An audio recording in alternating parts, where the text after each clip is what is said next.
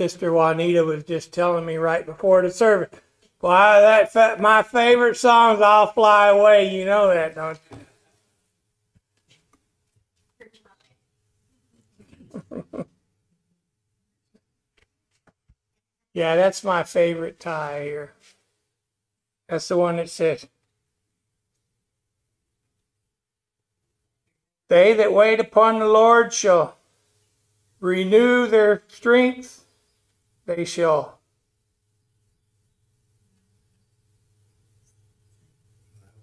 mount up."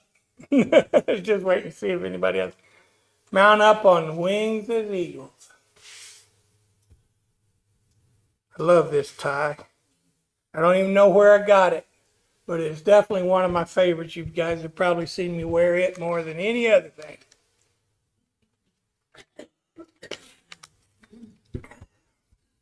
Mainly because the wrinkles are there, so I know where to twist the knot. You know. So today's lesson is about one of our most valuable and important possessions. You know. We all have it. Everyone, regardless of what else they may or may not have, has this. It's even for a person, possible for a person to sell it and still have it. After you die, it may still be around for generations. I'm talking about your influence upon the world around you. Each and every one of us has influence on the world around us. So many passages speak of the need for a positive influence, the importance of being a good example. Jesus left us an example so we might follow in his steps. If you look at 1 Peter 2:21, "For to this you have been called, because Christ also suffered for you, leaving you an example so that you might follow in his steps." Okay?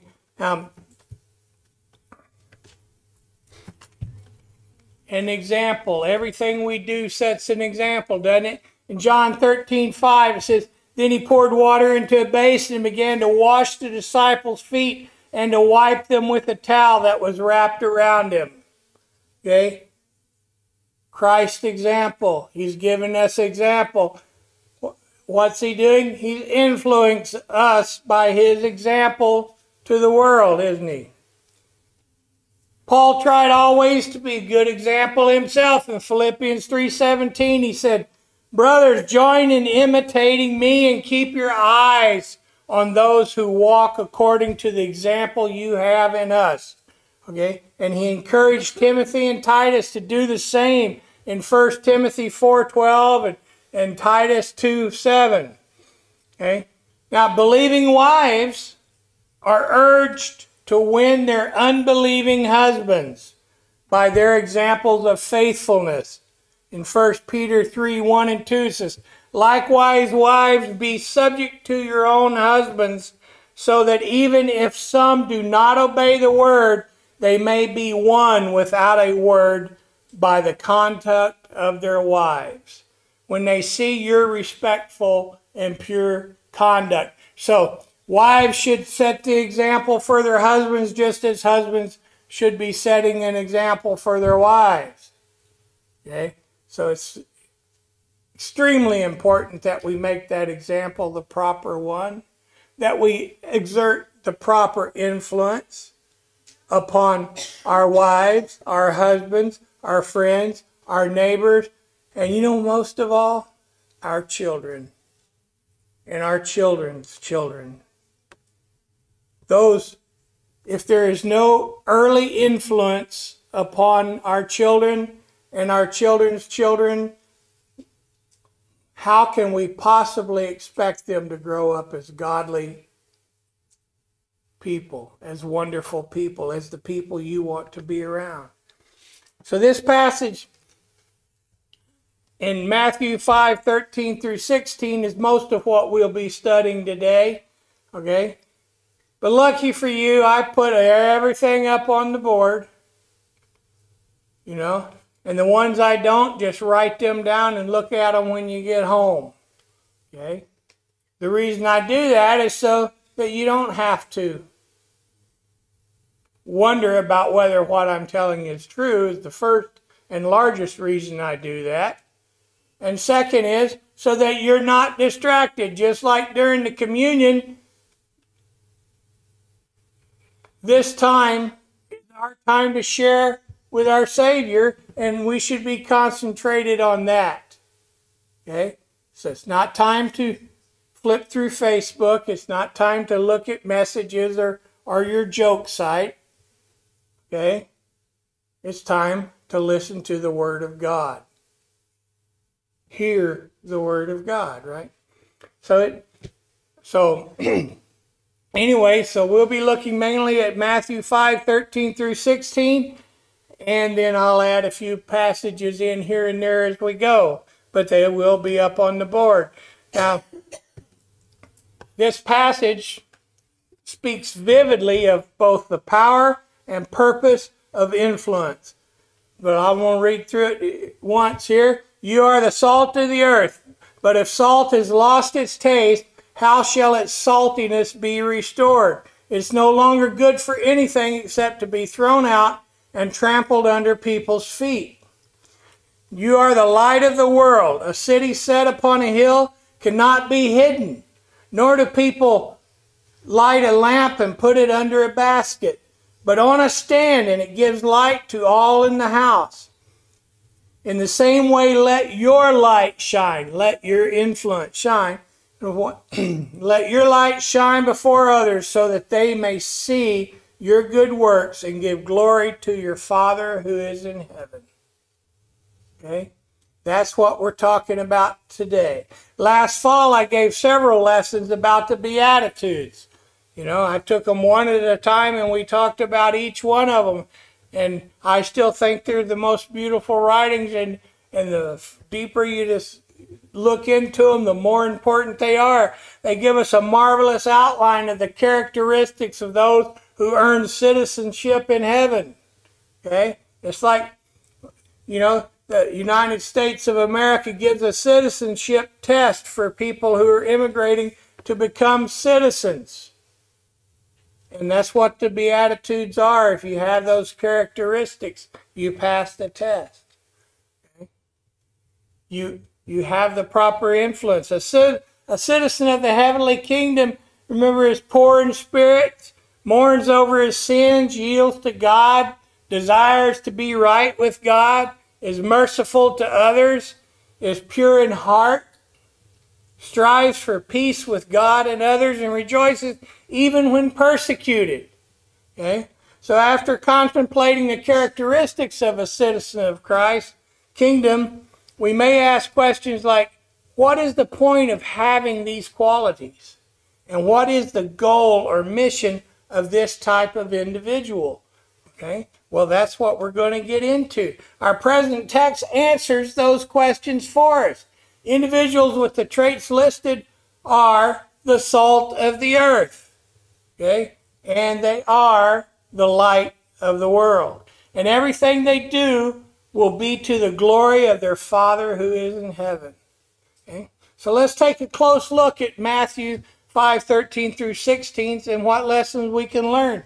Jesus used two elements common to the ancient and to the modern world, salt and light.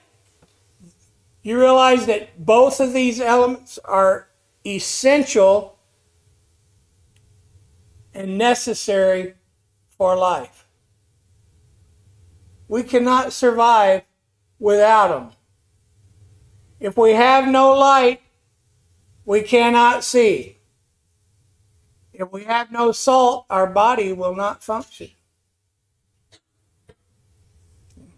So they are essential for life on earth. And so I think that's probably why Jesus used them. He began by saying, you are the salt of the earth in verse 13. In the days of Jesus, salt had many uses, didn't it? It still has many uses, literally thousands of them. It was used as payment for services. You know, you could trade salt for other goods if you had a good supply of salt. It was a major element in some medicines, and it was included in Levitical sacrifices even. If you look at Leviticus 2:13. Anyway, salt literally has thousands of uses. Believe it, Jesus had in mind two basic functions, I think, of salt. First, as a seasoning and as a preservative. That was what they could have related to easiest. Most of us use salt for seasoning our food, right? I don't, but most people do. Without salt or a salt substitute, some food is rather bland. I mean, even though I'm not a salt user, it's hard to think of a French fry without just a little bit of salt on it. Or, pork and chicken both need a little bit of salt to bring their flavor out. Okay? So some things can be rather bland without salt. In Job we read, can something tasteless be eaten without salt? Right? Can you eat something that just had tofu without some kind of added seasoning to it, right?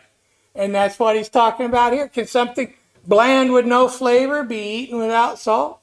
Well, Paul referred to salt's flavoring function when he challenged his readers. Let your speech always be with grace, as though seasoned with salt, in Colossians 4:6. Okay?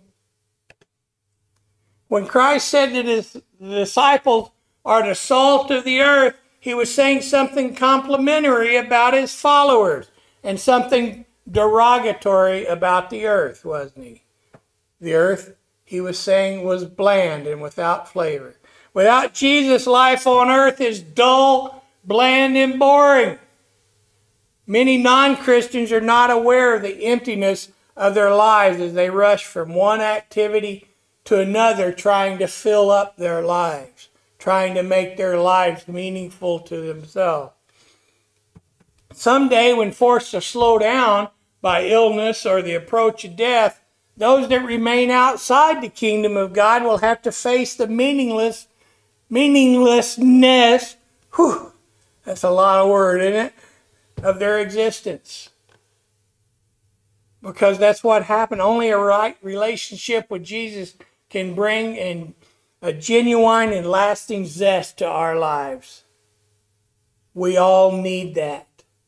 When Christ said, you are the salt of the earth, he probably had in mind primarily the preserving quality of salt. If we're the salt of the earth, how are we preserving the earth? In the days before refrigeration, salt was used to slow decay in meat, wasn't it? Galilean fishermen salted down their catches. When crossing the plains and the oceans of the world, salt preserved meat, allowing longer journeys to new lands. Did you ever think something as simple as salt could be that important? Columbus couldn't have made it to the New World unless he had salted meat and salted fish to take along, because all his food would have spoiled and he had had to return home or starve to death. So salt helped conquer the world, didn't it? Salt allowed those longer missions. Well, Christians are a preserving factor of the world. Did you know that? Your belief and your influence, remember, I did start talking about influence way back when, right? Your influence and your relationship to the world is a preserving factor in this world. The presence of just 10 righteous souls would have prevented the destruction of Sodom and Gomorrah. Just 10. That's in Genesis 18:32 if you want to look it up. Today, the presence of righteous men and women slows down the deterioration of this sinful world and gives it time to repent before the earth is at last destroyed. 2 Peter 3:10. Okay? But the day of the Lord will come like a thief, and then the heavens will pass away with a roar, and the heavenly bodies will be burned up and dissolved, and the earth and the works that are done in it will be exposed. Okay? Jesus' words imply that the world is decaying. It is the nature of meat left to itself to spoil, just as it's the nature of the world left to itself to deteriorate and spoil. If the world was just left alone, it would have been destroyed long ago. Okay? It's up to us as Christians to take the place of just 10 people could have saved Sodom and Gomorrah. It's up to us to continue to preach the word so that there's that righteous group that preserves the world. Okay? How corrupt can the world become? Well, we can get the short list from 2 Timothy 3:2 through 4, or read it even in more detail in Romans 1:18 through 32.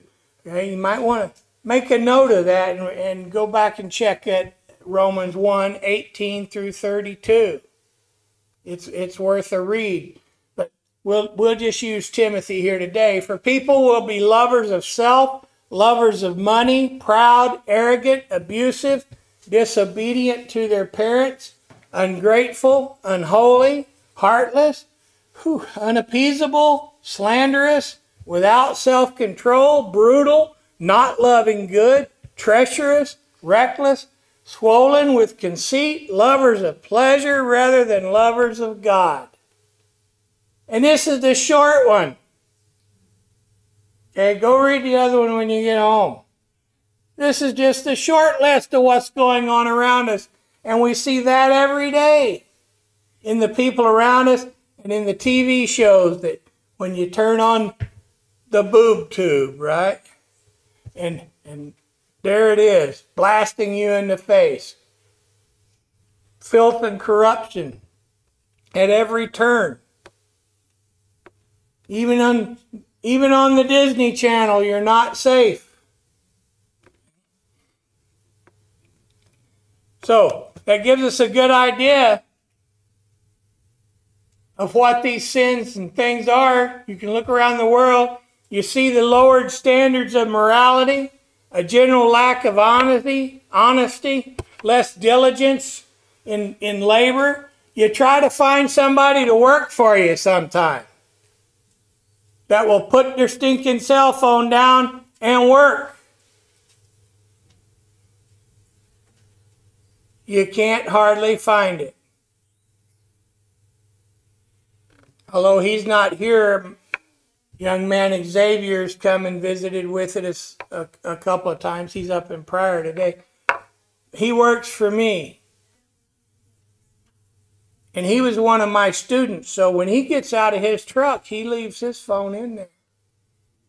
He doesn't even think about going to work with it. Try to find a few more of those. There's not very many of them. Okay? Because they're so preoccupied. I just made that one up. It'll be on Webster's list next year for new words. Okay. People are so preoccupied with the social media aspects of life that they actually go into anxiety withdrawals when they're away from their phone too much. And I myself cannot imagine going back to the days where I had to run home and make a call, or I had to be someplace at a certain time to get a call. But the thing is, those things are taking us farther and farther away, and we're missing out on that diligence in labor, okay? Because people are preoccupied with things like that. It may be they're preoccupied with when they can smoke the next cigarette or drink the next cup of coffee. But there used to be a diligence in labor and a sense of urgency in performing tasks for a boss. You didn't sit there and say, well, why aren't you doing it with me? Because he was paying you to do it. If he'd have wanted to do it, he wouldn't have hired me, But that's not seen anymore. It's just this sense that we want to be on equal standing and footing with everybody else, so we go and we've given that up. Okay, and more we see ungodliness at every turn. wherever we go. That's what our society's turning toward. When you think about the nature of the world, it is not surprising that it is so bad, is it? If you look at the nature of mankind, the nature of the world, and the things it draws, actually it's amazing, really, that anything remains good about it at all. That little remaining light in the world must be due to the influence of Jesus Christ and his example set by his followers, to his followers, and by his followers as they go through life. We have to keep that little light glowing, or it'll all go dark. That's our job here. Keep that little light glowing. In verse 13, Jesus is referring to the citizens of his kingdom who lose the qualities listed in the Beatitudes. They've lost that saltiness. They've lost that sense of spirit, that sense of mourning, that all those things that are listed in the Beatitudes. Okay? Thanks to God's grace, there's a difference between men and salt. Okay? Unsalty Christians can repent. Okay? Unsalty Christians can return to God. They can regain their saltiness. Okay, so what is the unsalty salt good for?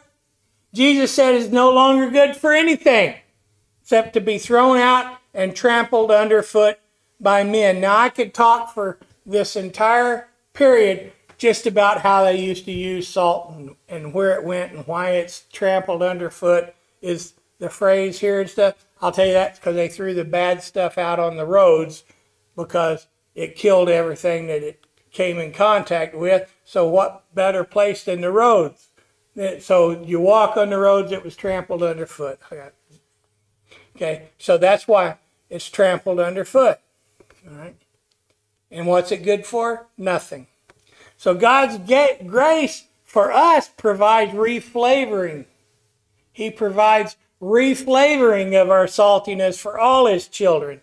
Jesus described a Christian who is lost in influence for good. Jesus said he is good for nothing except to be thrown out. Okay? That's what he's saying here. If you've lost your flavoring, if you're not providing that influence to those around you, if you're not inviting people to the gospel meeting, if you're not inviting people to church, if you're not saying, hey, would you like to study with me, then maybe you're not using your influence properly. Okay? The analogy of salt mainly focuses on the negative side or lack of Christian influence. In verse 14, Christ turned to the positive side. And that first we have one of the most astounding and extraordinary statements about the Christian that was ever made. You are the light of the world, in verse 14. Okay? You are the light of the world. A city set on a hill cannot be hidden. Okay? The Bible teaches that God is light, doesn't it? God is light, and in him there is no darkness at all. 1 John 1:5. Okay? Jesus said regarding himself, I am the light of the world.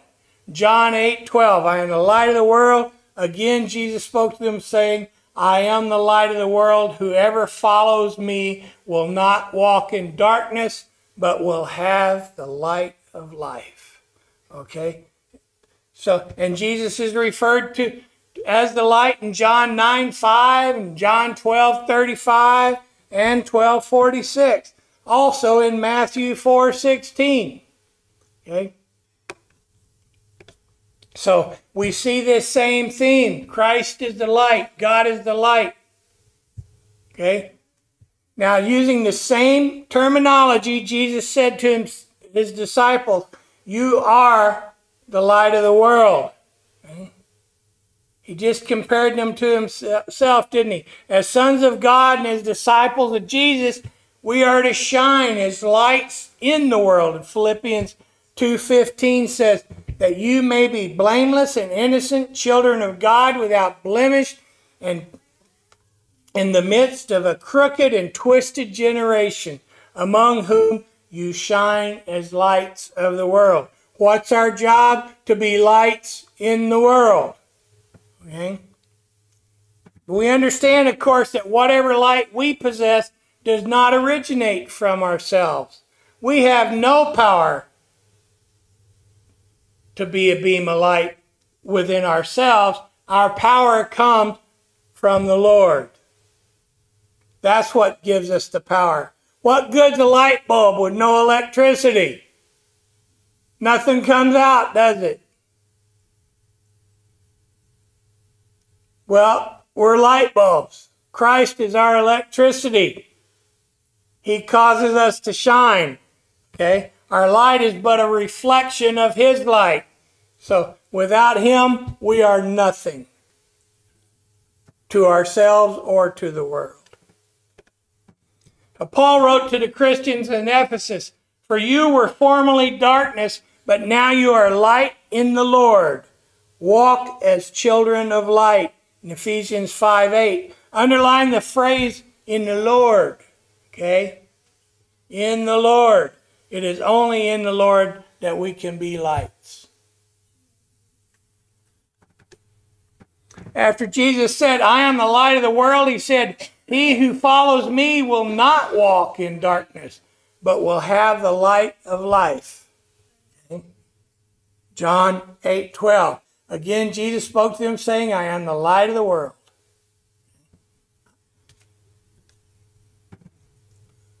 So what does light do? Its primary purpose is to dispel darkness. What is darkness? Darkness is nothing. It's just nothing. It's not a color. It's not a shape. It's not a sound. It's nothing. You can't see anything in darkness.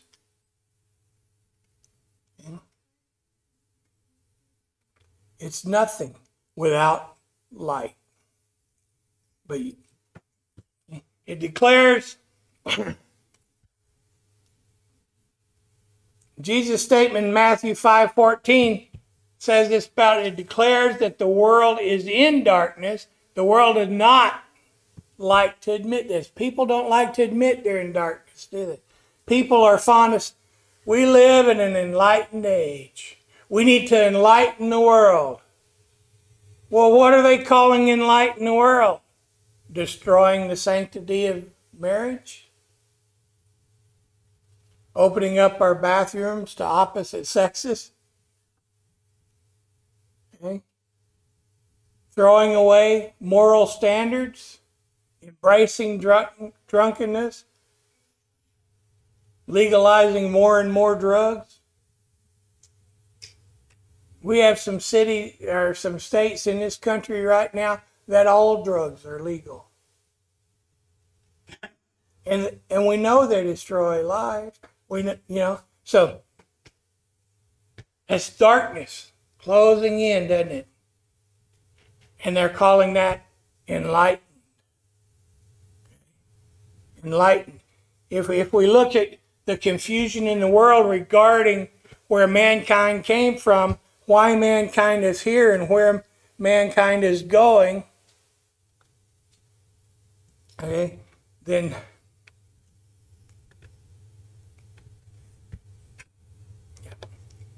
questions we find no clear answers for the non-believer, do we? There is no clear answer if you're a non-believer where you're going to go, what's going to happen to you. Eventually that darkness will close in around you and you will have completely destroyed your life.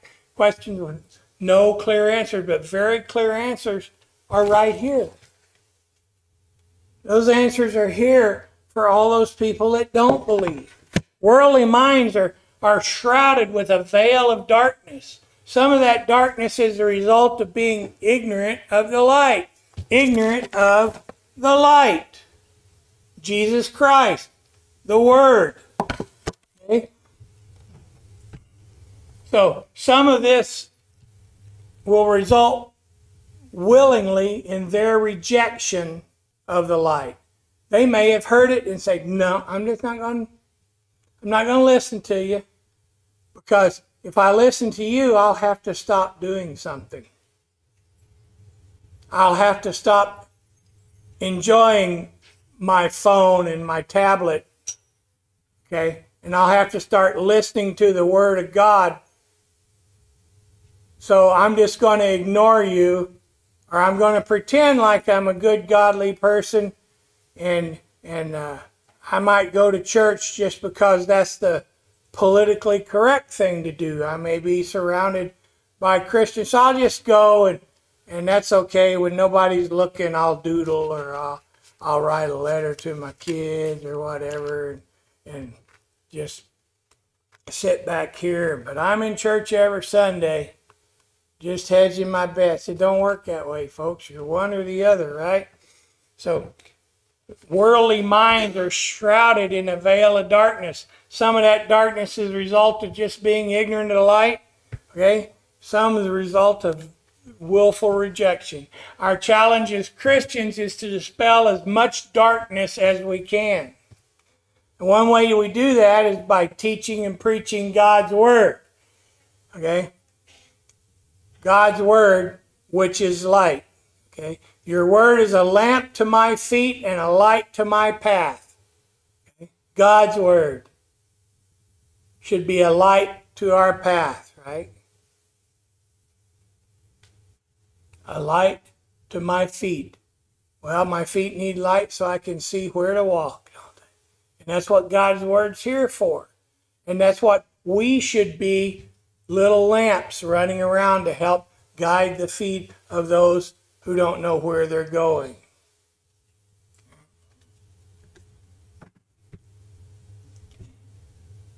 Now you can actually see what today's background is, and you can kind of see how one little light back there can light up a huge area around it, can it?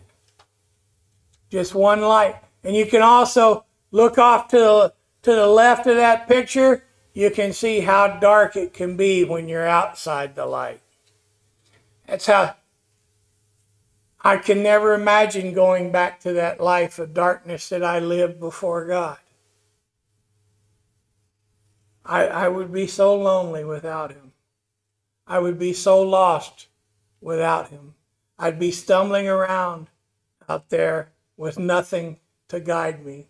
I would not have eyesight. I would not have the voice of God directing me where to go, helping me make my way towards Him. And remember, when sailors would go to sea, wives would light a candle and put it in the window, and believing that that would help to guide them home. It helped keeping them focused that their husband was away. And they could think, well, he can see that light. And when he's out to sea, he's thinking, she's got a light in the window. And I want to get home and see that light in the window one more time. Kind of a beautiful thought, isn't it? But that's what it is. You can have all the good word you want, but without the good walk that goes with it, you're still lost. So, will the world appreciate us when we shine our light in the darkness? A few will. A few will, and thank God for the few. But many will not. That doesn't mean we quit shining our light, does it? One result of dispelling darkness is exposure. In bright light, we see things as they really are. Okay? And we need that bright light, and they need that bright light. Paul wrote that all things become visible when they are exposed by the light, Ephesians 5:13. This includes exposing the ugliness of sin, and the world hates this exposure. They don't want anybody acknowledging that what they're doing is sin. They can't stand it, and they fight against it. Okay? So we have to expose the ugliness of sin, and the world hates the exposure. Jesus said, the light is coming to the world, and men love darkness rather than the light, for their deeds were evil. For everyone who does evil hates the light and does not come to the light, for fear that his deeds will be exposed. John 3:19 and 20. Conflict between the children of light and the children of darkness is inevitable, because the lives of faithful children of God are a silent rebuke to those who are ungodly. So this can result in our own persecution, can't it? We can read about that in Matthew 5:10 through 12. However, light does not simply expose ugliness. It provides the illumination needed to correct that ugliness. Okay? If we can recognize it, we can fix it. Especially, that's like these new cars. If I could figure out what was wrong, I could figure out what to fix. The Bible tells me how to figure out what was wrong. The Bible tells me how to figure out what to fix. Right? So, it reveals a pathway men need to follow. Therefore, the Lord God strongly urged his followers, let your light shine. Jesus said that our lights are to shine in a certain way. That's verse 16. Okay? Let your light shine before men in such a way that they may see your good works and glorify your Father who is in heaven. Jesus did many mighty works, but he did them in such a way that those who saw them glorified God. Okay? You can take a look at Matthew 9:8 and Matthew 15:31. The apostles made no effort to hide their works, did they? They wanted people to see their works, but they did them in such a way that people accepted Christ and glorified the Father. Okay? You look at it. Good place to look for that is Acts 2:43 and 5:12. What we do as Christians should never be for our own self-promotion, should it? But rather to glorify our Heavenly Father. Paul said, whatever you do, do all to the glory of God. Do all to the glory of God. When Peter wrote about the talents God has given us, he emphasized that we are to use them so that in all things God may be glorified through Jesus Christ, to whom belongs the glory and dominion forever and ever. That's in 1 Peter 4:11. Okay. So, looking at this, you and I'll never receive a greater compliment or a greater challenge than we find in Jesus' words, you are the salt of the earth. You are the light of the world. Can you imagine the impact on the world if all who claim to follow Jesus fulfilled these two functions? If everybody who claims to be a Christian, if everybody who claims to love God, if everybody who claims to believe in Jesus Christ as the Son of God were just to be the salt of the earth and the light of the world, how much could we change society? Whether it's standing up here and preaching a sermon, which really does very little, because if I look out at this congregation, I recognize everybody who's here. You've been here before. We've been here together before. Okay? So preaching only works if there's somebody new to preach to.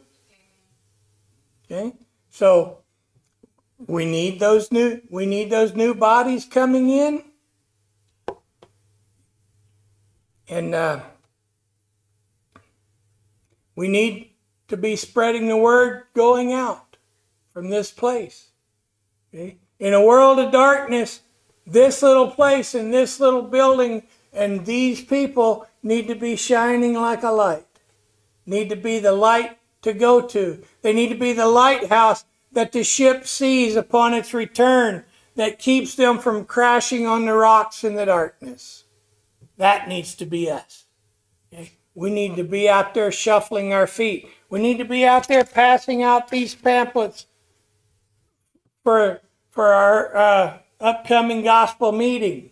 Okay? We need to be talking to people about how wonderful it is to be a Christian. We should never say, I have to go to church tomorrow. I get to go to church tomorrow. It's terrible of me. I was kind of happy that Brother Ewell wasn't here today because I got the chance to work on the table. I don't get that very often, but it's an honor to do. And we need to look at going to church and being together and working together and spreading the light as an honor and a privilege that God has asked us to do. Okay? So can you imagine that impact if we could just all do those two functions? So how are you using your influence? You're being no use to Jesus if you're just here to keep the seat warm. All right. If you're here but not paying attention to God's word, you've lost your savor and you're not shining as a light. If you're doing things away from this place that you do not want your brothers and sisters to know about, you're not letting your light shine. Unless you're planning me some kind of surprise party with lots of fishing tackle. So who have you invited to hear God's word recently? Okay.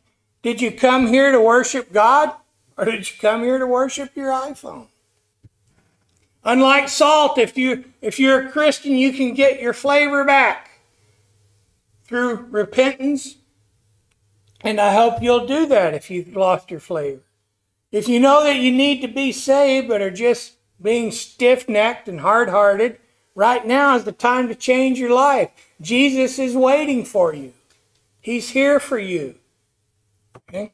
If you're new to the church, and have heard the word and prepared to save your soul, today's the day to do it. Don't put it off, because you never know when the real light will return and take those of us who've been seeking him home with them.